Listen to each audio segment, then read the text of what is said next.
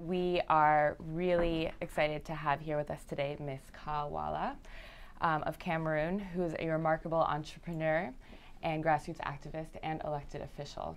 To start, perhaps you could talk to us a little bit about some of the strategies that you have used to empower women in Cameroon.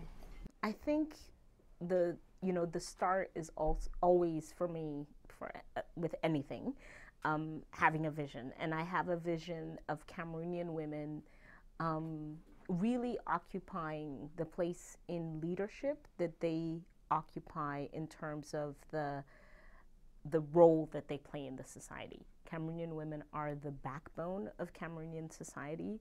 They are extremely active socially, economically, and I think it's really, we're going to be a better society once we get women as part of the decision-making process. So starting from there, we have carried out a number of strategies. One that was really key was in 1998. We brought women together who were leaders from traditional societies, religious communities, civil society, political leaders, to talk about it had been about 10 years of gender and development in Cameroon at that time, and we said after 10 years of gender, where are we and where do we need to be? And that meeting, I think, was very decisive for a lot of Cameroonian women. I think it was even decisive for me personally, because we realized that where we were not was where decisions were being made. And most importantly, within the political sphere, because the political sphere creates the framework and the environment for everything else, for everything you're going to do economically and socially. So we came to that conclusion after that meeting of women leaders from across the country. And I think since then we have carried out programs of training, because key is just getting women to understand the political framework within which they find themselves. I think women tend to be at an operational level, taking care of business, taking care of kids, taking care of the human beings in the society, feeding them, clothing them, making sure that they're healthy, and also being very active economically. And too often we do not stop to think, why are things the way they are? Who's taking the decisions that make things this way? And is there something that we can do about it? So we've put into place a number of training programs to help women to do that. We've put into place mentoring programs so that women, have a mentor that they can go to and ask for questions. And the third aspect is networks. I think it's very, very important for women to have a safe place where they're just with other women. They don't feel like they're stepping out of bounds or taking an enormous risk just by asking a question or by raising an issue. And I think it's also important for women to talk to one another and to understand what their common positions are, what their differences are, because definitely there is no woman's position, but coming to determine all that before they get into the public sphere, where they now have to communicate those positions and defend those positions and promote or advocate for them. Where do you see the most systemic change so far, and how do you see that change continuing once the people who are currently involved are no longer involved, so in the future? I think in the work that I've done, I see two areas where we have made significant systemic strides. Right now, Cameroon has just in the last election doubled the number of women who are in parliament. We were able to get into the law in Cameroon that candidates lists, because we are elected by a list system, that lists that come up for election have to be gender sensitive. And that ensured that during the last election, all political parties across the board were ensuring that they had women candidates. And that translated itself in Parliament to the number of women who won seats. So we doubled from 25 out of 180 parliamentarians to 50 out of 180, which is a very significant jump in one election. I feel that that's a systemic change that's going to stay. I think that women in Cameroon are already talking about we need to move from the law just saying that it's gender sensitive to a specific quota, a specific percentage.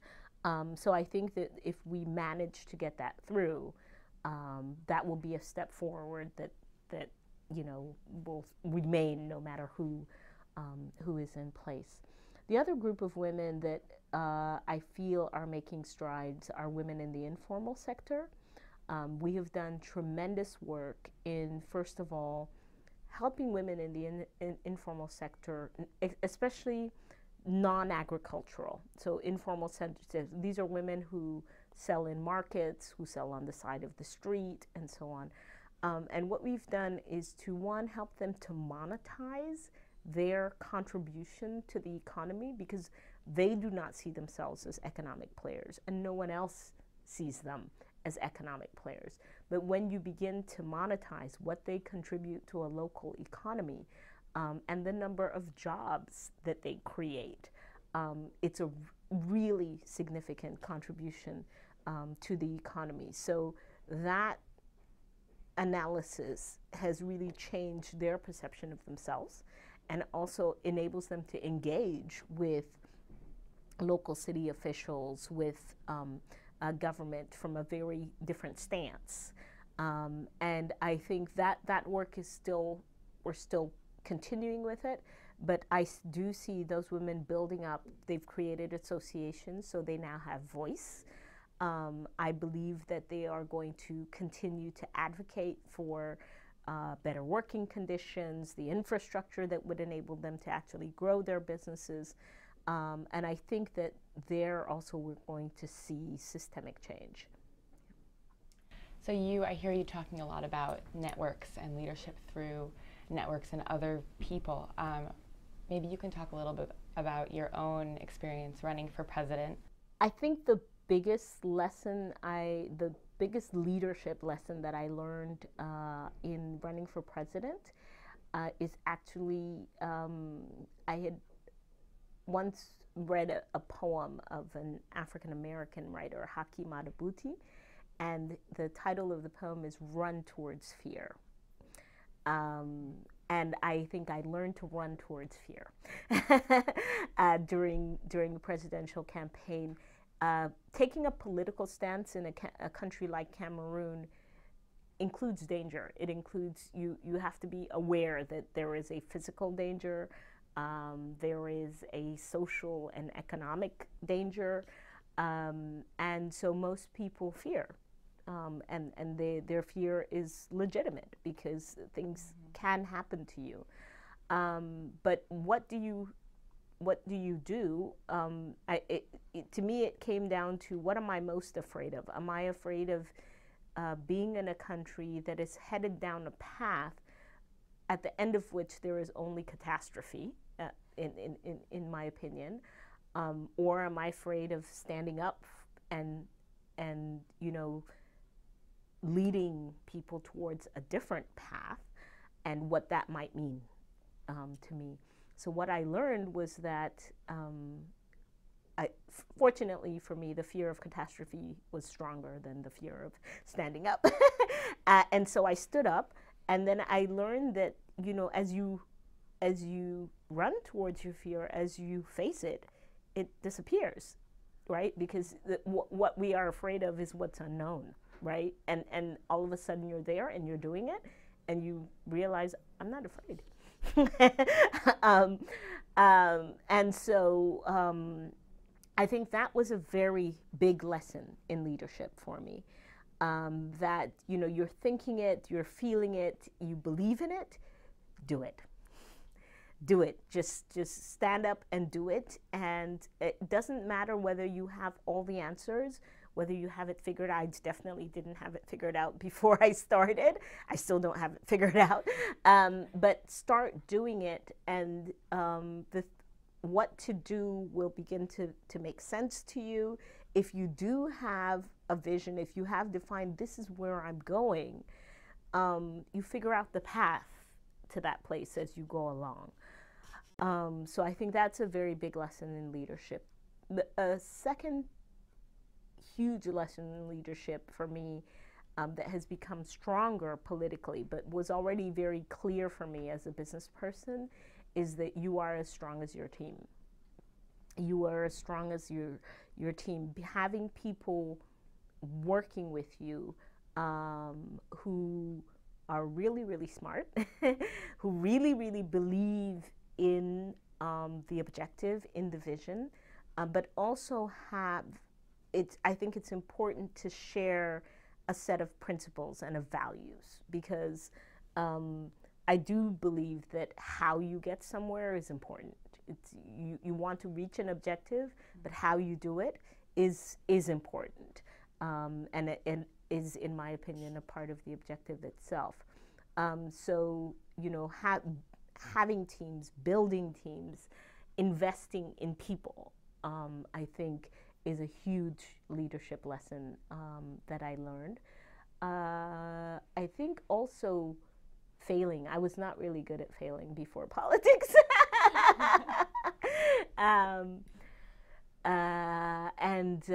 You know, when you decide to confront a political system that has been in place for over 50 years and that has had a huge impact on the population, that doesn't feel like they're going anywhere or anything is going to change, you're going to fail.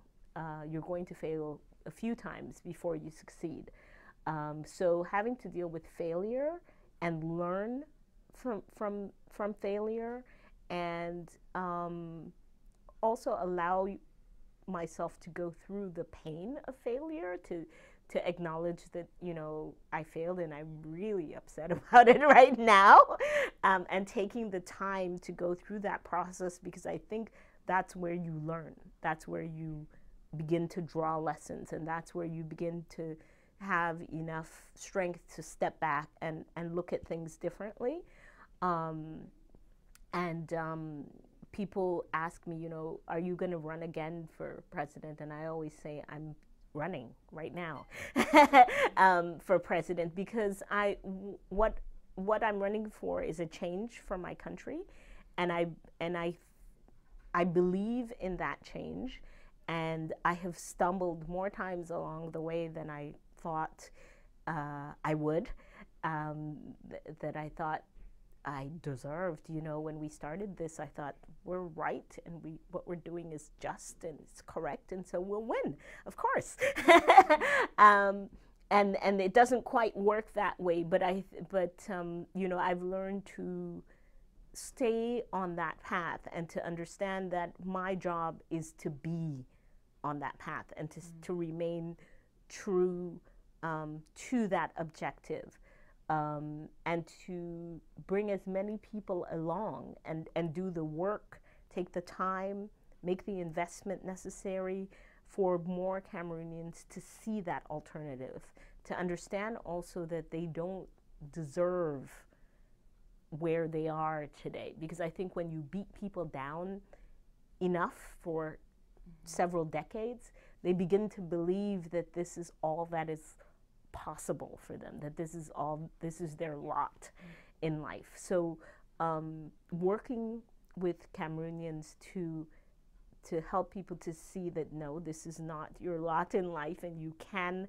act and make a difference as concerns your own life and definitely your future, is really hard, grueling, day-to-day work. Can you talk a little bit about how to engage how people can work together in good teams, especially if they traditionally haven't worked together very well, like in terms of gender or ethnicity, how to take that forward? Yes, I think an amazing thing for me, I have had the privilege of growing up and going to school in an environment where people worked in teams. And for me, it was a very sort of natural thing to do.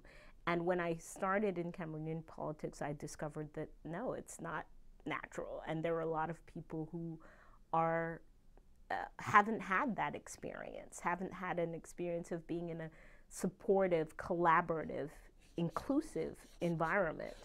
And I think that one of the things in leadership is to establish that and to be unwavering on that in a team, to make it very, very clear. And I think in politics more so than business, which you may want to be a bit more competitive in, and so on. But in politics, you want to establish that this is an environment where we will include everybody, we will support one another, and we will work together to achieve our objectives.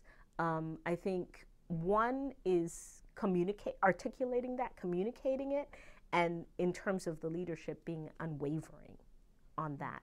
Second is to train people, because we what I just said sounds really nice, but it's like, how do you do that? How do you make that happen? It takes certain kinds of tools in the way you work. It takes, you organize meetings in a particular way. You give people opportunity who are not necessarily those who would naturally come to the forefront, right? So it does take training and putting into place tools and working methods that enable that to happen. It also takes being very clear and firm when you have individuals on the team who are not behaving in that way, who do not respect those boundaries. Everyone we interview, we always have the last question be about your personal idea of what peace and security means. So if you can speak about that and in terms of how it means to you and your experience and your context.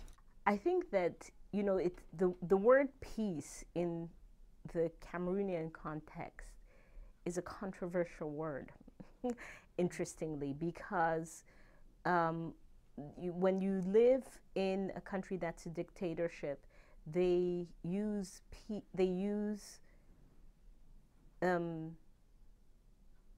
lack of change. So not having change, not having things alternate, not having change in government as peace, right? Mm-hmm. Nothing is changing, everything is stable, and so therefore there is peace. And there you really see people defining peace rather than something that is active and that we are building and that we are contributing towards. They're defining peace as the absence of physical violence, because it is a very violent society. When you have people who die because they do not have $2 to buy medication, that is extreme violence.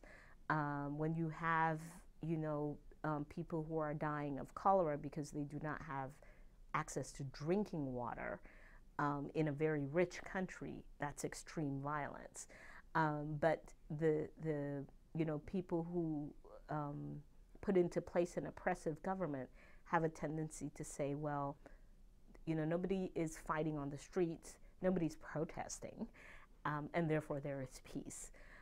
So I think in the Cameroonian context, I would define peace as when we get to that place where we've been able to build the foundation and put into place the systems that allow me to trust you as a Cameroonian, that allow me to say that we're both in this country together, we have a common interest, and therefore I am not going to violate you, and I can trust that you are not going to intentionally violate me in any way, not just physically, but also violate my right to having a job, my right to having water, my right to, you know, choosing the type of lifestyle that I want to choose for myself.